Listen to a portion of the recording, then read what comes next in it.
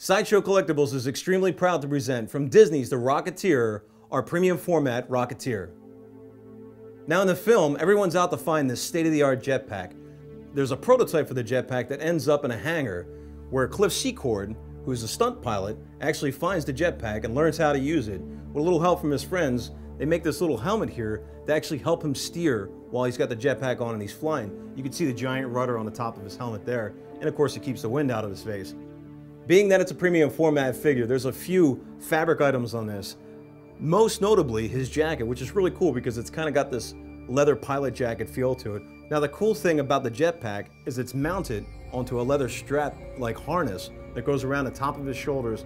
As you can see, it's woven down through the front panel of his jacket and then goes around his waist here. The detail on the jetpack is amazing. You can see all the little rivets, the way that the outer shell of it was put together.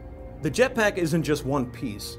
It's a whole bunch of different smaller pieces all put together. There's the main body of the jetpack, but then there's the actual jets that are inside it. There's little tubes and little cords that go in there as well. And then underneath it, you can see the small flaps. The flaps, which are just below where the jet flame comes out, they've been painted to make it look like they've been charred by the jet.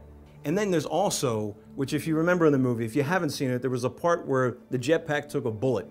So it made a little hole in the top of one of the side of the jetpack, and there was a little bit of the fuel coming out. So they stuck a piece of gum on it. We've actually added that detail to this jetpack. You can see a small piece of gum covering up that hole. In the Rocketeer's right hand, he's got a German pistol that he picked up off of one of the Germans that he had defeated. In his left hand, you can see he's kind of got his thumb up. He actually has the control for the jetpack in his hand. So he pushes down on the button to make him fly and then just releases it to turn off the unit. Now, one of the great things about the Rocketeer is he has this real Art Deco kind of feel to him.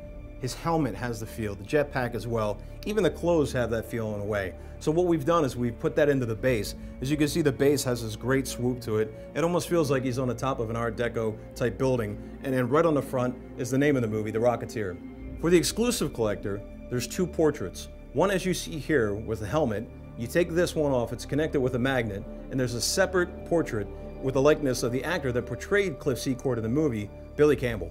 From Sideshow Collectibles and Disney's The Rocketeer, we're proud to announce our premium format Rocketeer.